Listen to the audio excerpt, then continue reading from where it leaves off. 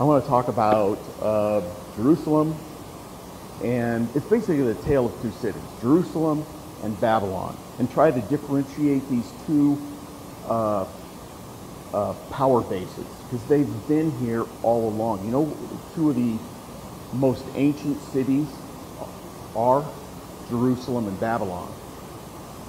They go back to, all archaeologists realize that these two cities go back at least 4,000 years.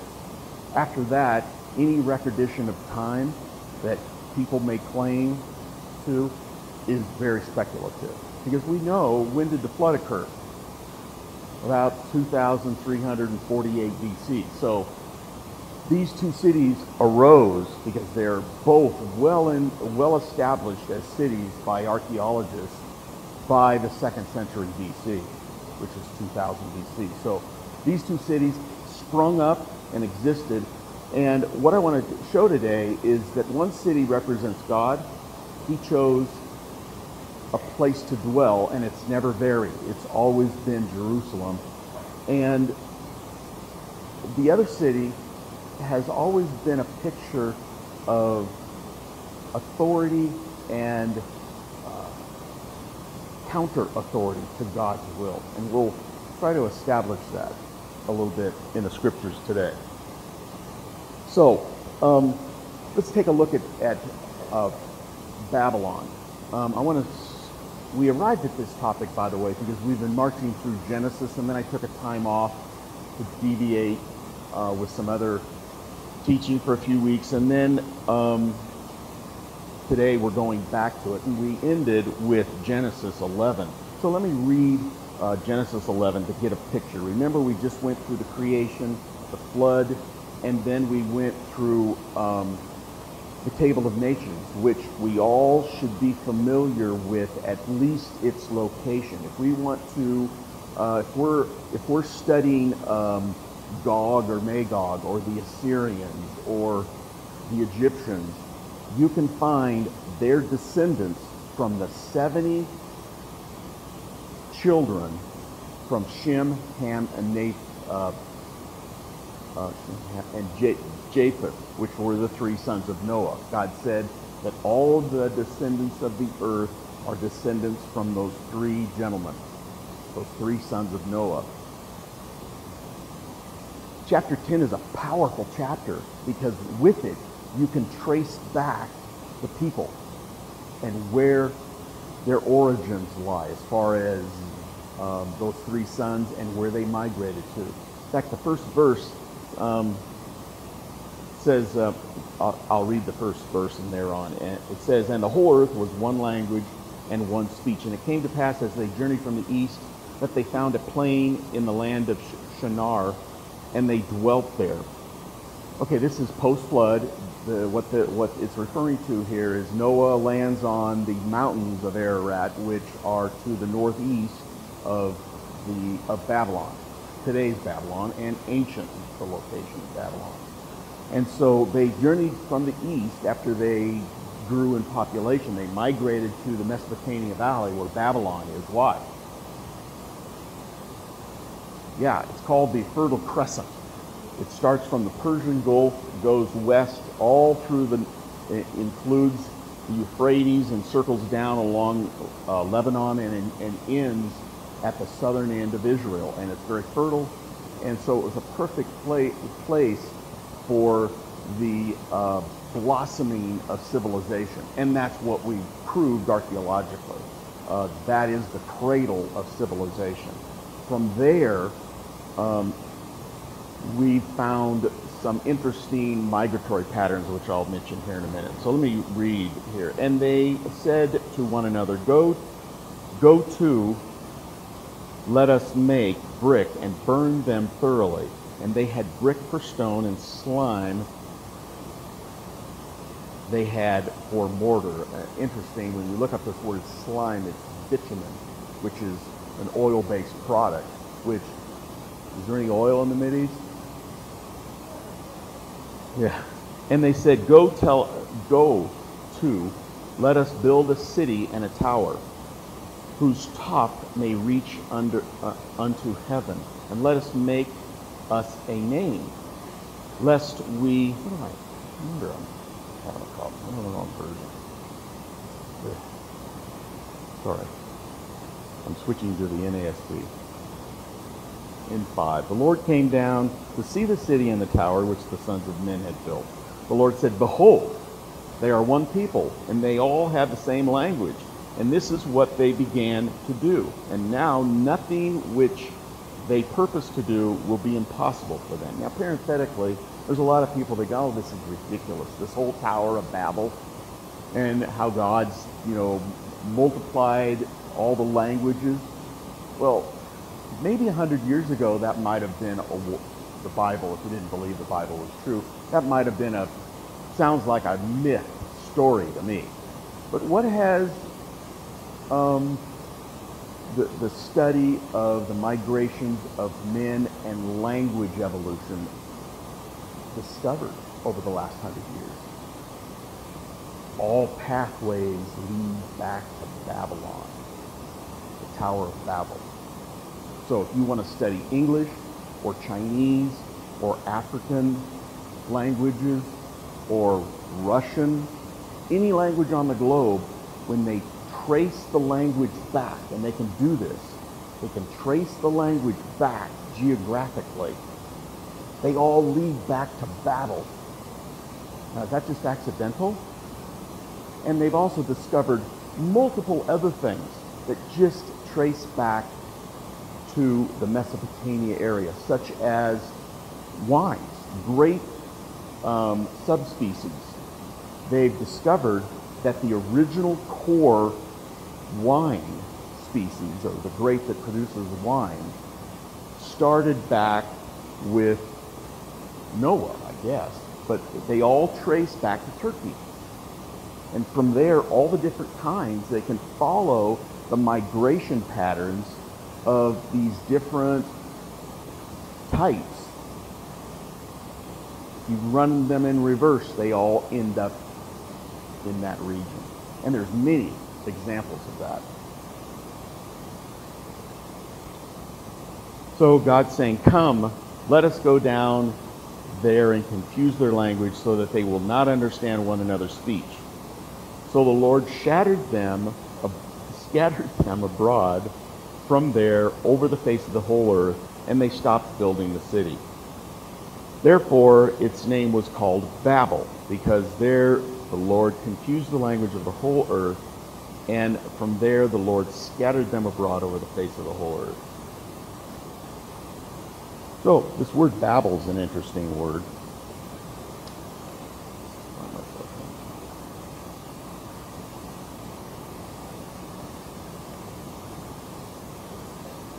In fact, before I go there, with that as our foundation, there's two kings that stand out in this time frame, post-flood. One king that we all heard of, which is Melchizedek, right? He was the king of what city? Salem, right? Which is Jerusalem, right? And does anybody know what his name means? King of righteousness, king of, the word Jerusalem means what? Right, the core idea is one of peace.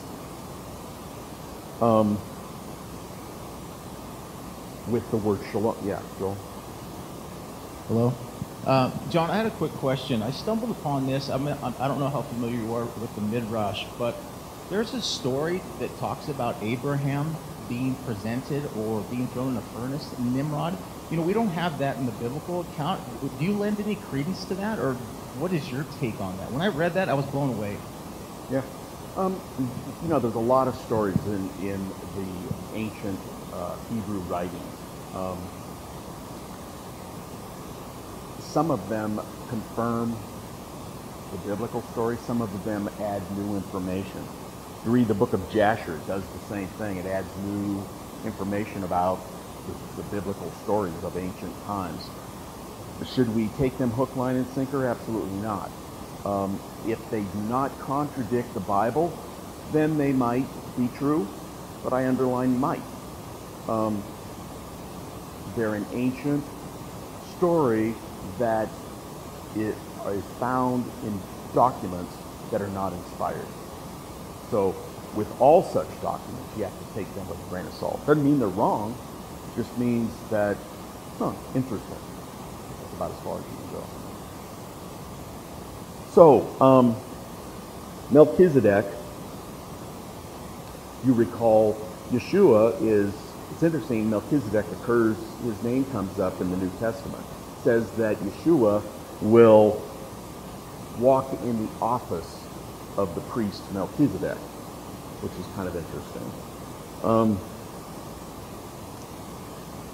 This Amraphel guy, another rabbinic story, which I think is more substantially grounded. He actually, the rabbis say that he actually is Nimrod. Now, Nimrod was a very peculiar fellow. Remember, we read about a month ago about Nimrod. What did he? He was a mighty hunter in the face of God. When I was a young kid, I used to think, oh, he's a good guy. But no, when you look at the Hebrew, he's in the face of God. He's basically rebelling against God, and he's going to do his own thing. And sure enough, that's what he did. And this Amraphel is probably Nimrod. Now, what did Nimrod or / Amraphel, what did they bring upon their city, Babylon? By the way, when you see the word Babel and you see the word Babylon, it's the same Hebrew word. Okay, so it's Bet Lamed.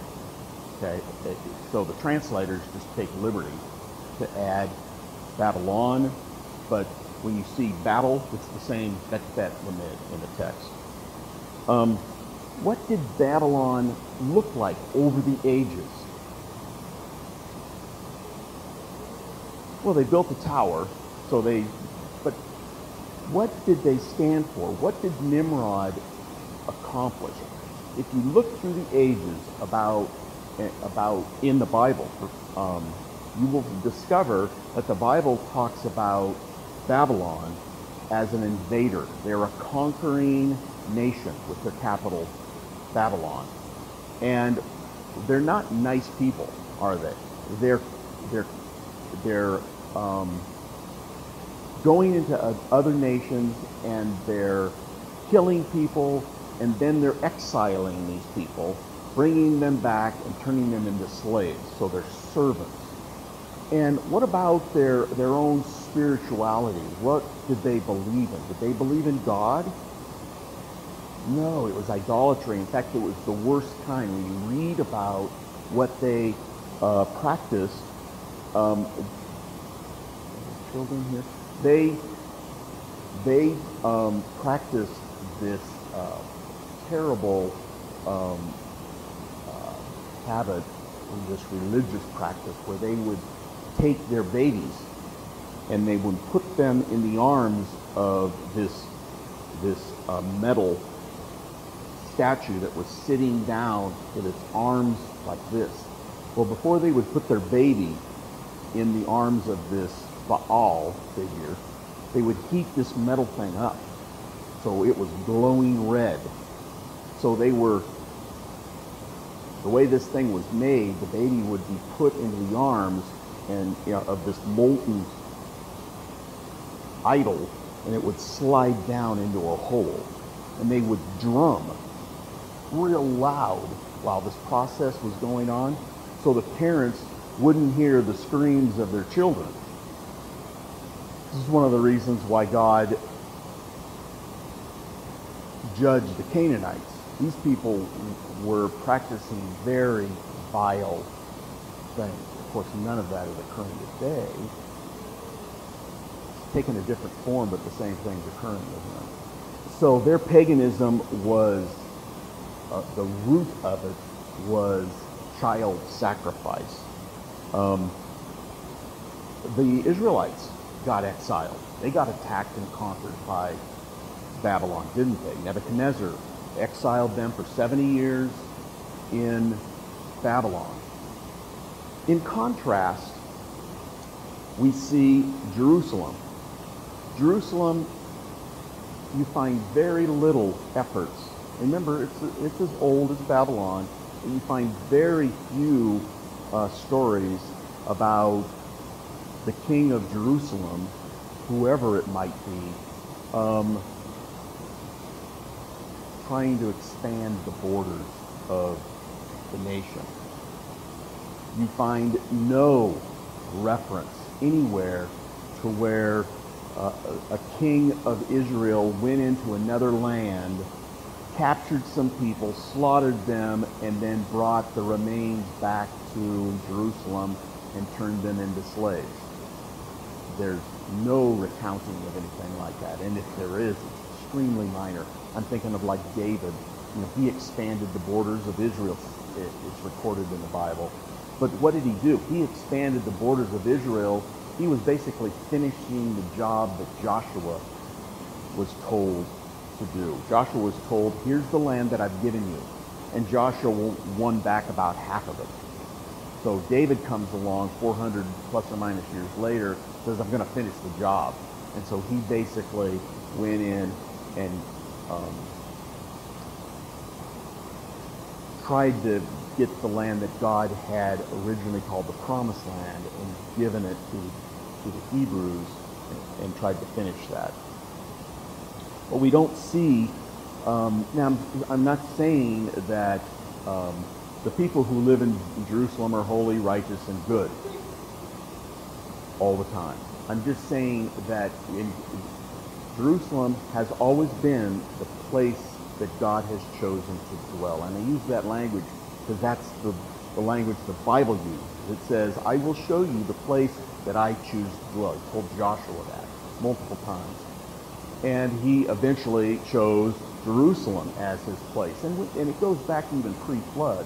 When you take a look at the location of the Garden of Eden and God's presence, it's the evidence is very strong that Jerusalem was oriented closely with the Garden of Eden.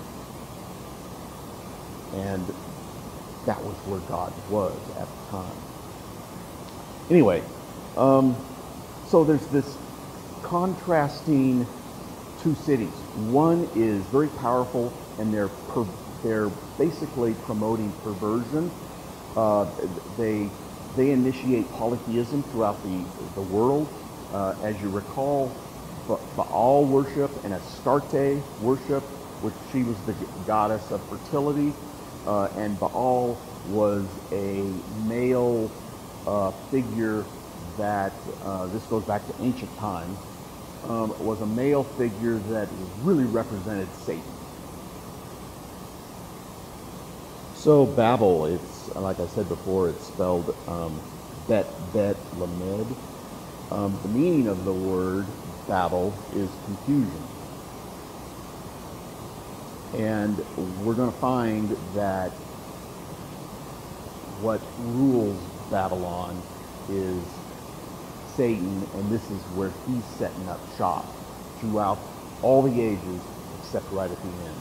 He's going to shift his focus.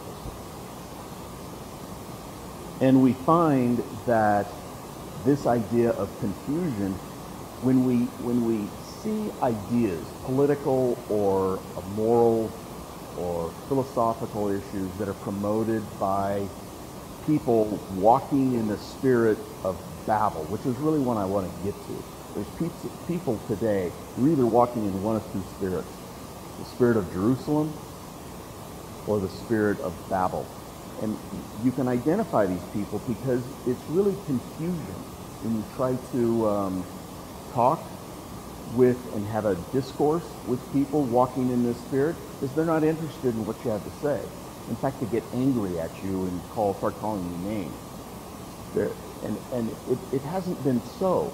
This division decades ago wasn't as pronounced.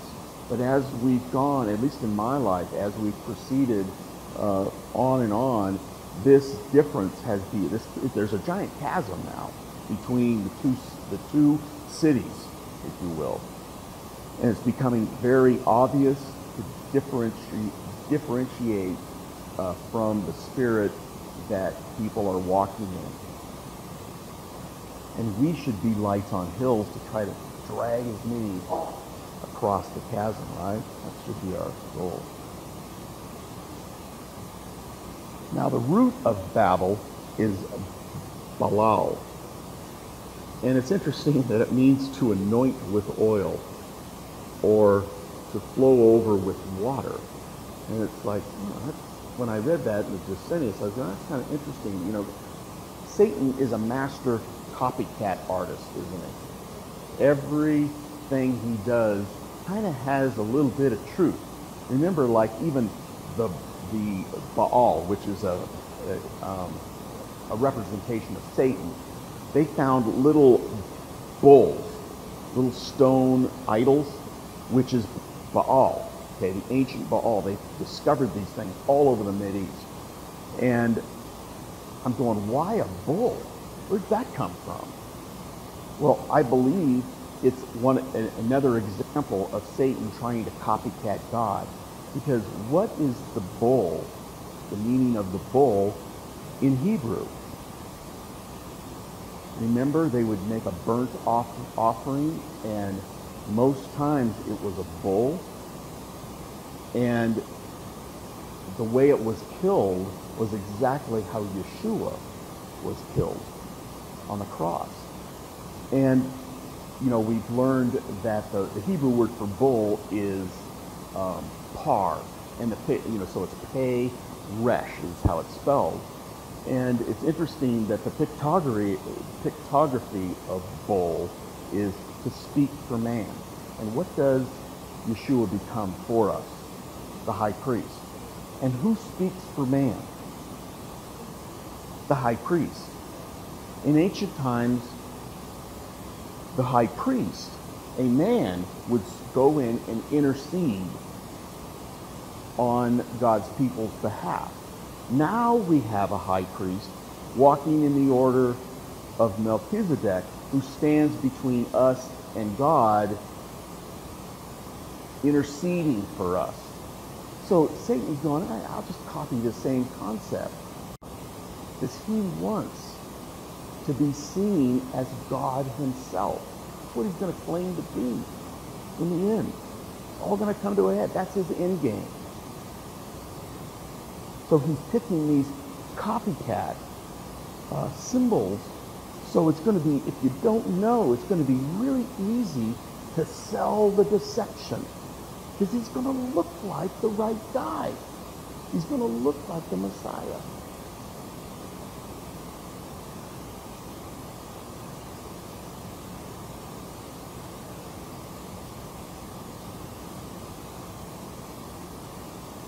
So this Baal word, the root of Babel, means to anoint with oil, which is what the high priest would always get anointed with, right?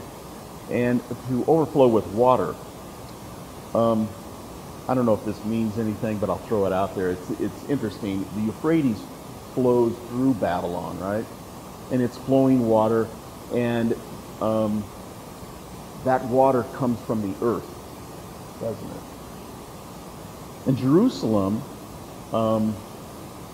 it comes from two words. The first one is Yara, which means flowing water. I'm going, when I saw this, I'm going, what's going on here? Both of these words from both kingdoms mean flowing water. But there's no rivers near Jerusalem. I mean, there's a few little streams that are dry most of the year, but there's no, so why is Jerusalem starting off with its idea of flowing raw water? What's the water in our belief, strict understanding? He's the living water, right? And so it's the presence of God. So since Jerusalem stands for the spiritual side, its water flows from the capital S, Spirit. Where Satan, he's coming from the ground. He's coming from earth. Remember our study on 666 and 777? He is color based, but it's soil based. And so fallen flesh is always representative of soil, isn't it? Adam, God named him soil, because Adama in Hebrew means earth, soil. So fallen man is coming from soil or the flesh. And that's really a good definition of sin, isn't it? Because when we make decisions coming from our flesh, are they very good many times? No. But when we make spiritual decisions, when we partaken of the flowing water that comes from Yeshua, pretty good decisions, right? And they bring light.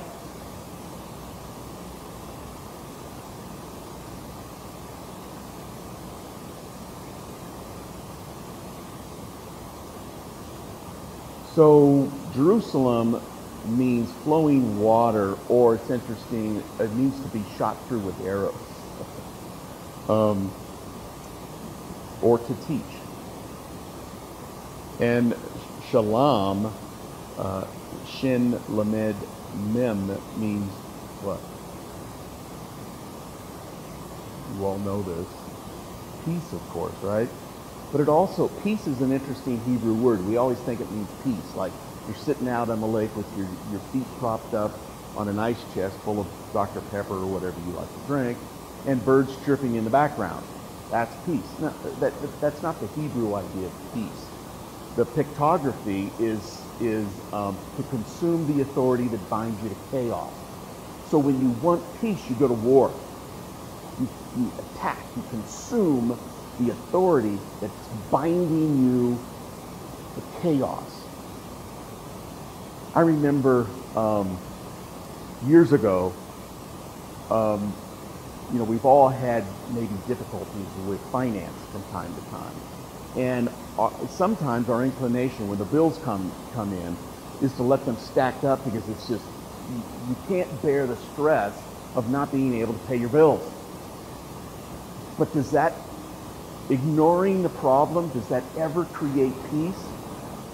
No, it never works, does it? What's the best remedy? To attack it. To attack the authority that got you into debt in the first place. Attack the authority that binds you to chaos. So the best remedy I learned is, okay, I'm going to open up all these bills and I'm going to call all these people and say, hey, I can't pay you $100, but I can send you 50.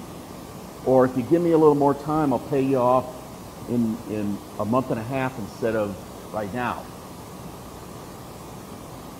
And even though most people will, I remember doing this, and it was like they thought you were the best guy. I'm going, I can't pay you. Why are you applauding me? And they knew that I respected the bill and my responsibility to pay it. I wasn't just ignoring it. How come John never calls me? He owes me a couple of $100. How come I'm not getting a phone call?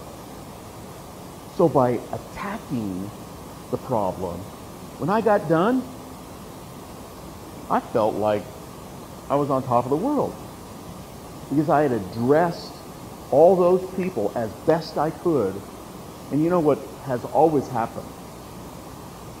God restores balance to the universe and your checkbook by pursuing peace, by going to war. So this idea of Jerusalem meaning peace, it also means more than just that. This idea of peace means to be whole or complete. You know, I felt a whole lot more whole after I got done making all those phone calls than before. I felt irresponsible.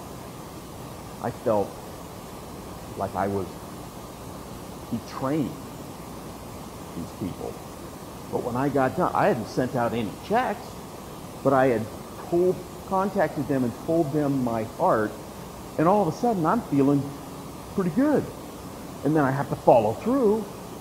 I have to figure out how to solve my problem and meet my commitments that I told them over the phone. But boy, I certainly felt peace when I did that.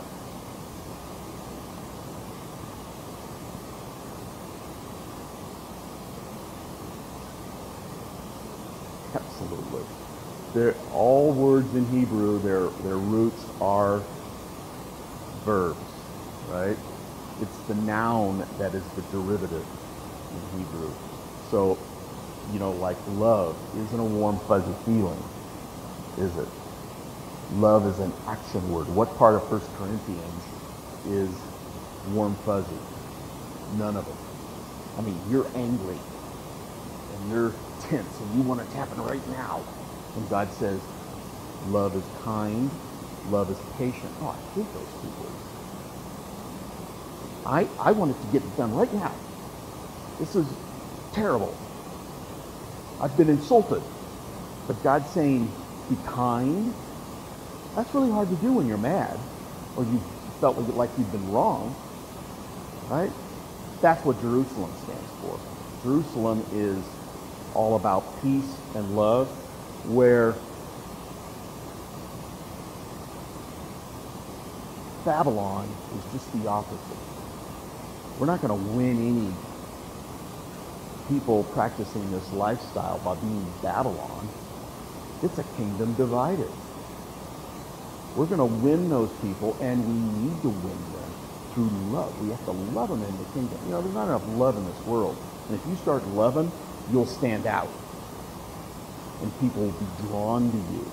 How many have done some love and had, 1 Corinthians chapter 13, and had people that do something really odd, like be kind to you back and be appreciative?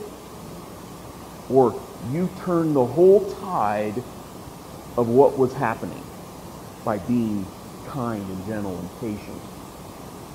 Yeah, God's principles work. That's Jerusalem.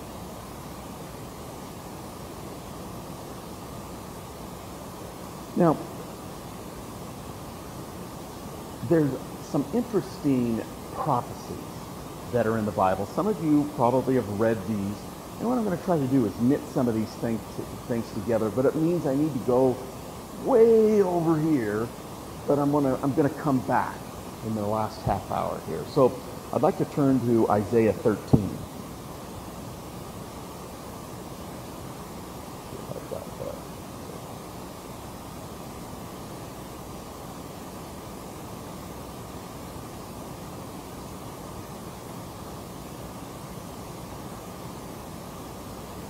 I'm not going to read Jeremiah 50, but Jeremiah 50 and Isaiah 13 are prophecies about the same thing. So I'll focus on 13. Verses 19 and 20. This is a passage about Babylon. It says, in Babylon, starting in 19, it says, in Babylon, the beauty of kingdoms, the glory of the Chaldean pride. Is that what it was? The glory of the Chaldean pride will be as when God overthrew Sodom and Gomorrah. It will never be inhabited or lived in from generation to generation, nor will the Arabs pitch his tent there, nor will shepherds make their flocks lie down there. But desert creatures will lie down there, and their houses will be full of owls, and it goes on from there.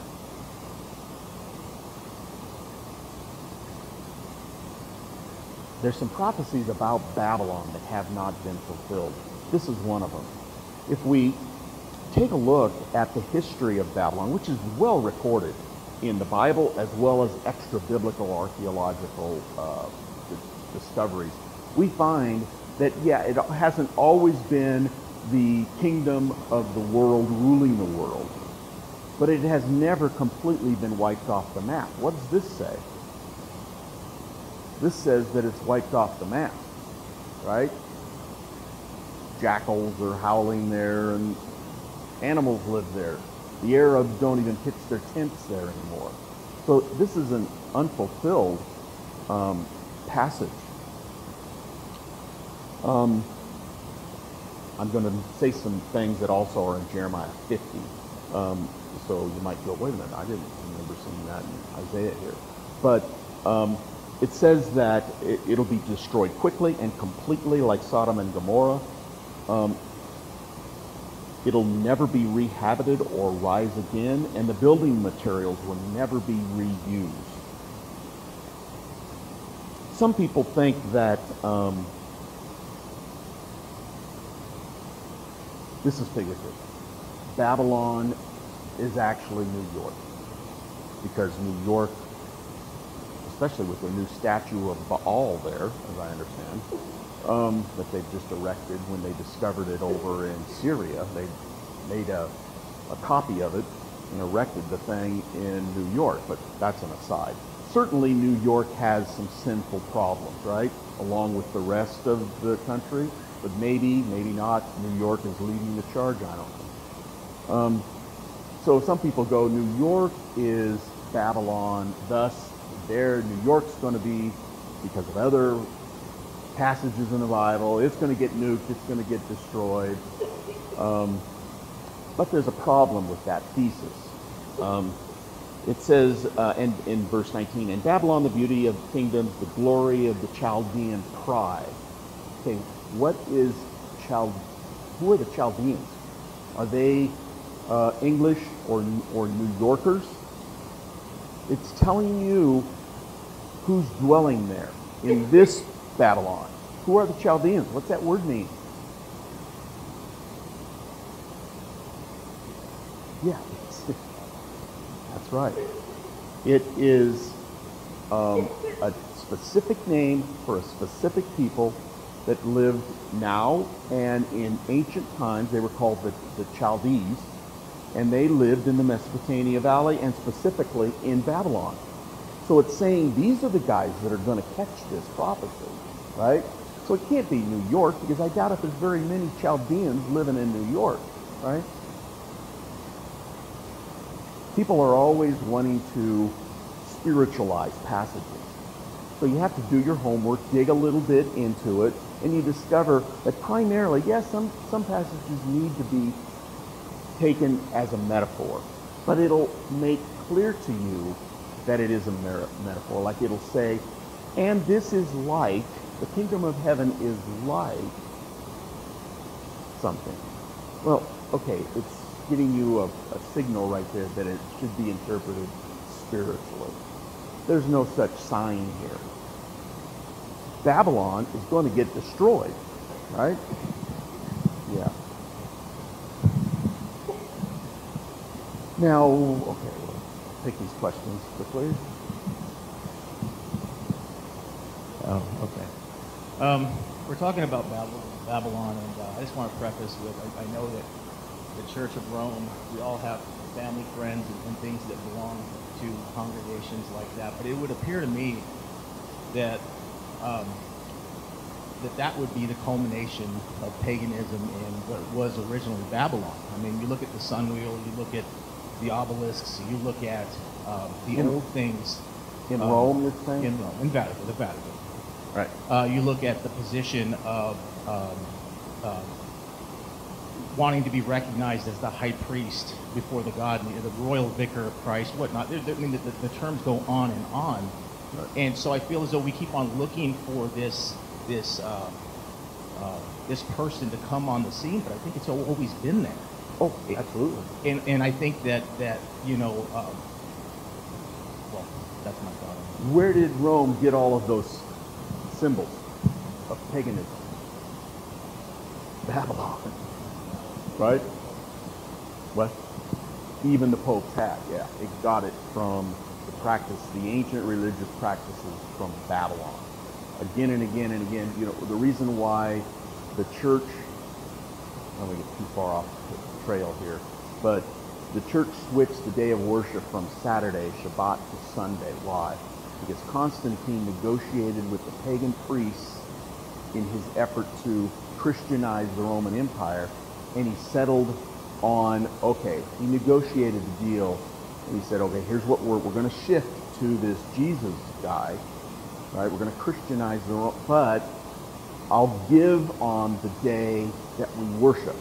Because the priests, when did they worship? And why were they worshiping on that day? Yeah, they were sun god worshipers. That's why we call Sunday Sun Day. So it was a negotiated settlement, and thus the day of worship got switched. Now, I'm not saying that if you're practicing your worship on Sunday, that you're a sun worshiper. What I am saying is you're following a pagan practice that's been shrouded over so you don't see the truth. Anyway, there's another question over there, I thought? Yeah, I was just sitting here listening, and you said Babylon and the Chaldeans, and it popped in my mind, Abraham was born in Ur of the Chaldees, and I just realized that today. Yeah. So that's amazing, because the scripture that was on my mind as I was driving today is, come out of her, my people, come out of her, out of Revelation, coming out of Babylon. So that's pretty amazing that God called Abraham out of Babylon. Oh, absolutely. It goes all over the place. I'm just touching on a few topics. But now that you brought it up, Ur is fascinating because you know how it's spelled? Yeah, well, in Hebrew, it's spelled exactly the same way that light is spelled. Now, who's light? John says that Yeshua is the source of our light, right? Right? And the sun didn't shine till day 4. Who was providing the light? God was. Yeshua was. Right? So it's interesting that one of the capitals of the Chaldeans is named Light. So what it's really saying when it says, come out of her, my people, because this is in Rev 17, I believe, 17 or 18, one of the two. He's basically saying, come out of the phony, the fake light, and come into the real light. The fake light is very tempting, and it sounds really good, but it won't save you from your sin. But the real light will save you, and it'll do a whole lot more than that. It'll reinvigorate your light here, and it holds a promise, doesn't it? That you shall live forever and be with and in the light, capital L, right? So anyway, yeah, that's a real fun story. Abraham was called out of the phony light into the land where light, true light, dwelt, right? All kinds of symbolism. So, where do we leave off? So, Babylon, we see thriving around 2000 BC. Remember Amraphel, what did he do? He went down and conquered Sodom and Gomorrah and the 5 cities that lived in the Jordan Valley there. And so they were a conquering people. We see Nebuchadnezzar, centuries later, doing the same thing. He conquered a huge area of the globe and put these people under his control, enslaved many people, killed many people, and his sons followed in his footsteps until they were destroyed a bit later.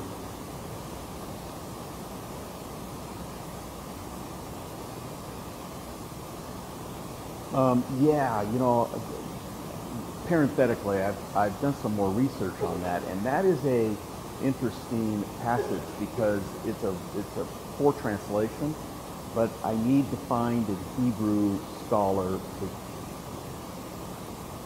to answer, to come to the right conclusion.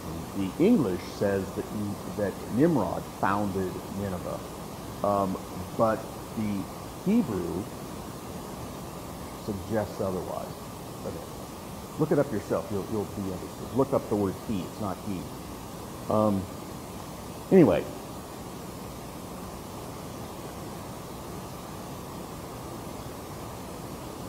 So we see Babylon being inhabited, even when Babylon was conquered by the Medo-Persians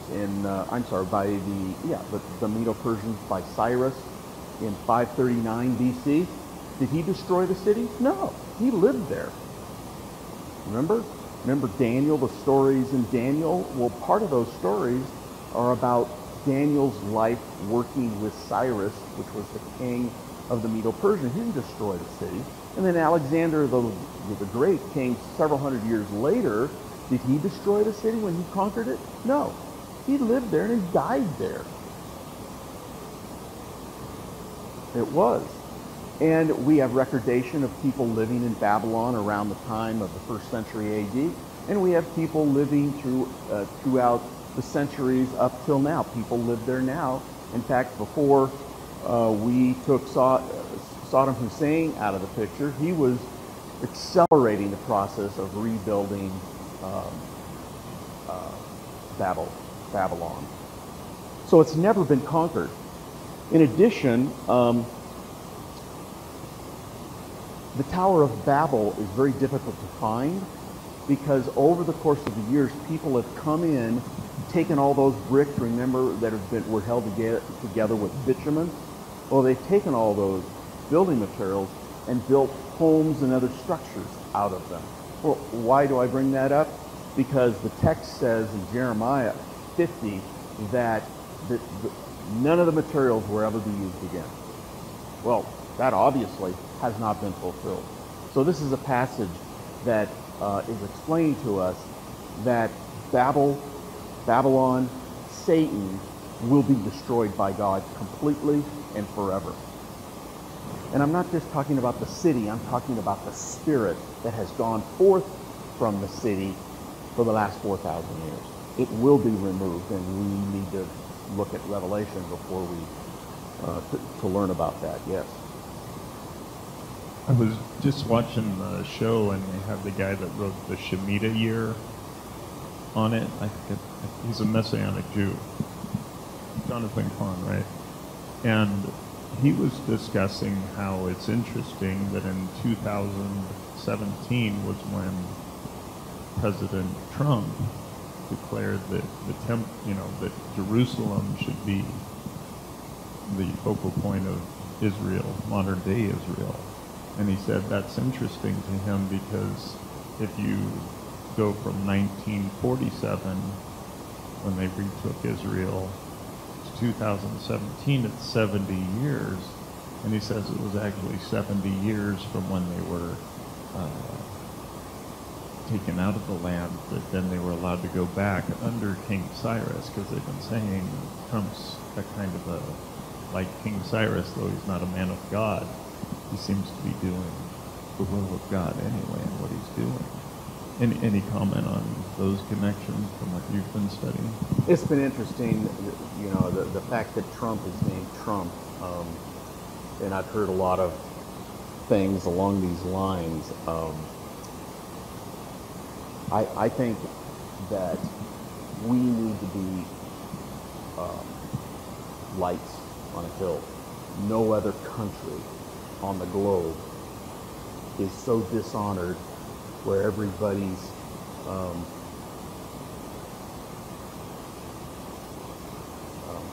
ambassadors go to their, what's the name of the word? Help. Embassy, thank you. Tough word. To have everybody dishonoring a nation by building their embassy not in their capital. I think Trump did a very difficult thing, but a good thing. And it honored God as well as the nation of Israel. You may disagree, but I think that it's been an insult to Israel. And I think it's been politically motivated. I think most of the presidents previous would have gladly moved their embassy to Jerusalem, except there's a lot of political pressure to not do so. It took a lot of guts to do it.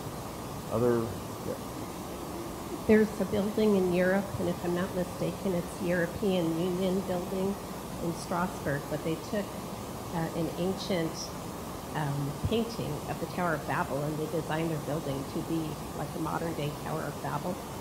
Yeah, I saw that. We've talked about how European Economic Union is very pagan. In fact, it's a very specific pagan-based foundation. It's Babylonian pagan-based. Trying to recall off the top of my head. What's the name of there's a figurine. Europa, thank you.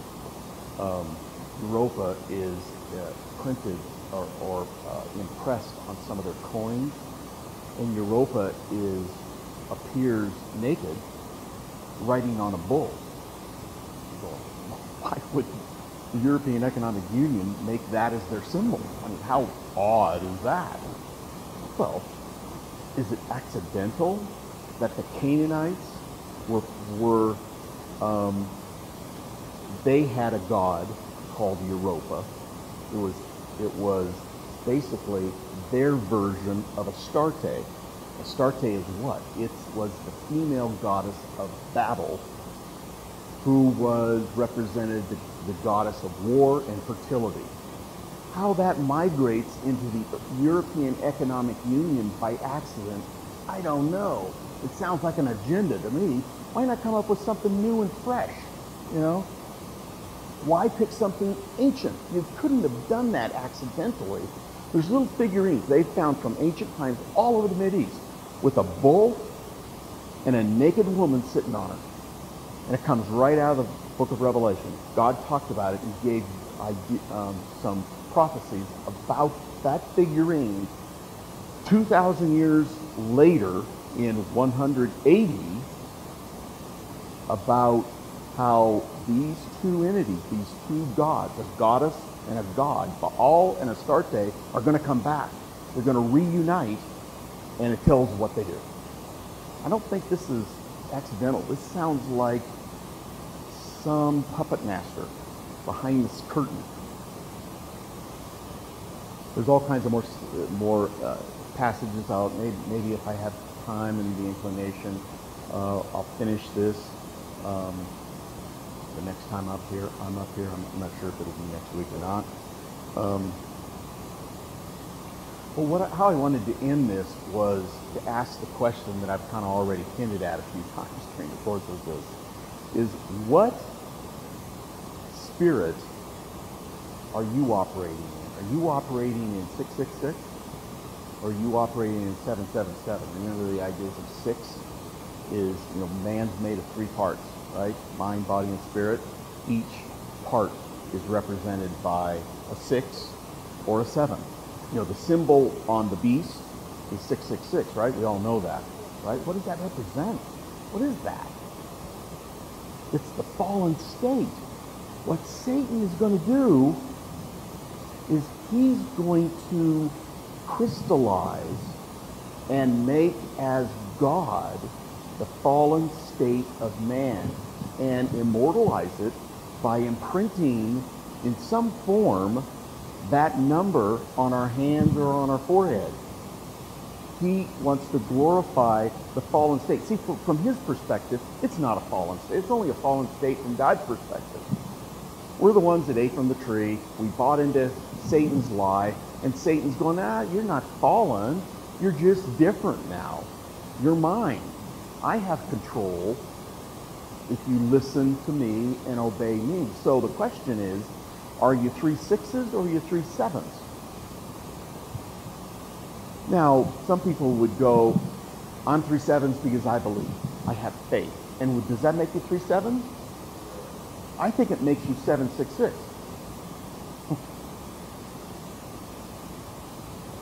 I'm not going to get at length into this, but salvation is what we procure by faith, right? We believe in the shed blood of Yeshua on the cross, and we are partakers of the good news, which we have life ever after with him, and we're going to be given bodies that will never die. That's pretty good news. But it doesn't stop there, does it? God goes, okay, you're part of my family now. Now I want you to look like this. Not look like the phony light. I want you to look like the real light. So what I want us to do is look inside, not at your neighbor or your husband, because yes, they probably need improvements, but they're going to make those improvements. Look at yourself and go, do I have areas in my life where I'm a 6? I look like Ur, or I look like Babel. Is there confusion in my life in some areas? Are there areas in my life that need to be straightened out? Maybe you're sitting there going, well, I really have stopped rebelling against God. Well, congratulations, because that's what John says. It doesn't say do not sin. It says do not rebel. That's what John says. Well, that means we can do it. We can stop rebelling, choosing again and again and again to make those mistakes. Now, I'm not saying we can live a perfect life. We can still fall and have iniquity. But God's saying, I want you to clean up your act. So look at your life and go, are there areas that I'm persisting in rebelling against God? Maybe it's not even there's in Torah, there's negative proclamations and positive proclamations. And as we get more and more mature, we get good at gleaning out the negative proclamations, like don't steal, don't lust, don't do this, don't murder, don't do all these things. Right? We get pretty good at doing that because God's convicting us. Don't do that. That pornography you're looking at, that's got to go. And so as we mature, we get better at getting that out of our life. But maybe we're failing sometimes in the positive proclamations that we find in the Bible. What would those be? Yeah, very good. How might that manifest in other actions as well? Like positive things that you would do. Like I see you guys doing this all the time when you guys help me and what we're doing out at the property. It's like, oh my gosh, I just feel blessed. And other things. People come and serve. They're doing positive things. But positive things would include, what are some ideas? You guys come up with some ideas. What would be positive fulfillments of God's law? Yeah, I like those. Helping others. Yeah. Or when you see people in need, like Tammy needs a ride home after.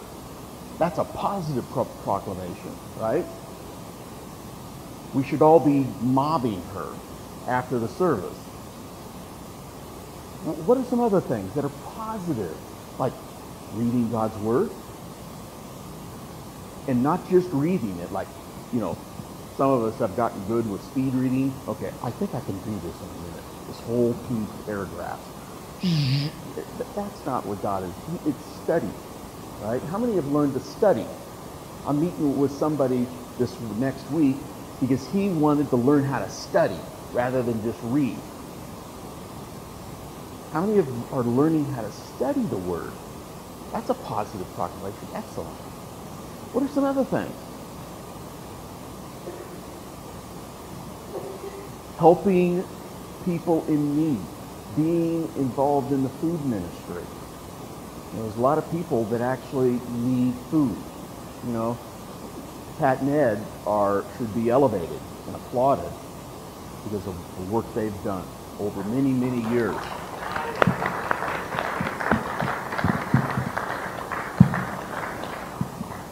What'd you say? Highly elevated, absolutely. And God will. God will. Yeah, absolutely. What else? What else could we do in a positive sense?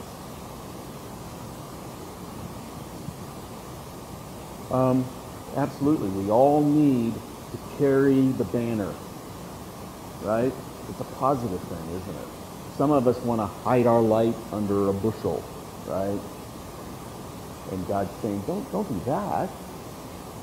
Let your light shine.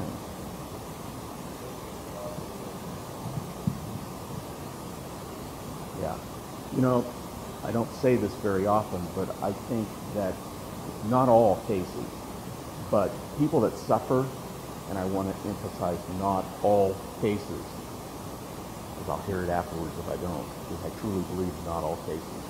But people that suffer from depression many times are sinning because they're denigrating the very creation of God. God did not make junk. And all of you are not junk because you are all created by God. Now, we can turn ourselves into junk by being depressed and convincing ourselves that we are, in fact. But in reality, God's going, what are you doing? It's like you have a Mercedes and you keep thinking you got a Pinto. How many of you know what Pintos are? I think they're like they were a car that never succeeded, okay? They were cheap pieces of metal going down the road sometimes.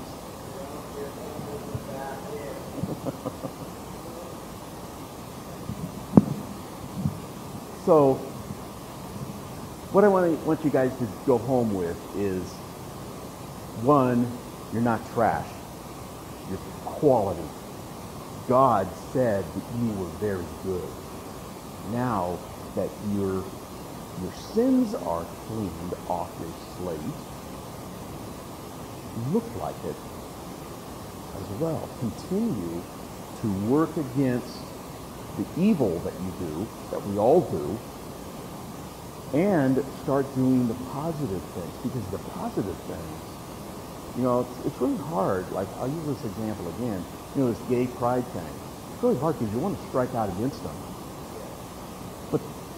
But the positive thing is hard to do when you want to do a negative thing. The positive thing is love those people. They're just like us. They just haven't figured out the good news yet. Well, who's to sell that? Yeah, you are. All of us are. I know your hand's not raised for that, but we got is the mic? Oh, right there. If you would correct my thinking, but sometimes I think there are those that want to follow God, and then there are those that follow Satan. But most people are somewhere in between. Unfortunately, you're right.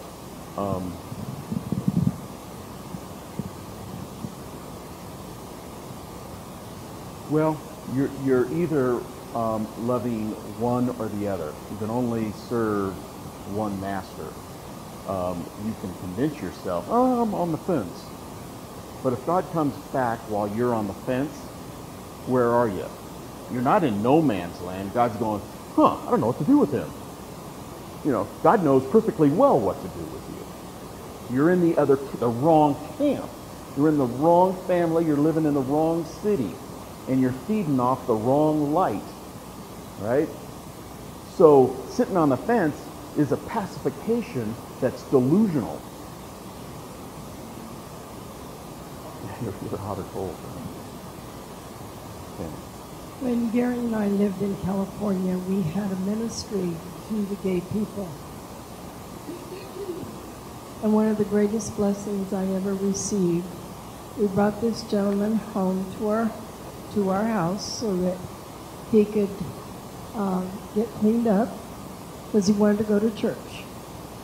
We fed him a good meal, we got him cleaned up, we took him to church. And when we were ready to take him back to his place, he says, ma'am, met a lot of people, but I've never had anybody who loved me in spite of my lifestyle. And I wept. I'd never been so blessed in my life. The church has gotten real good at judging. And when the Bible makes it clear that the only people that we should be judging are ourselves, believers. The world, they're not going to be won over by us shaking our finger at them. They're going to be won over by love. We have no business judging them because, like Yeshua said, who should You know, if you're perfect yourself, then you can throw the first stone. Right? So we need to be mindful of that in regards to this issue and other issues. The church throughout history has done great damage to God's reputation.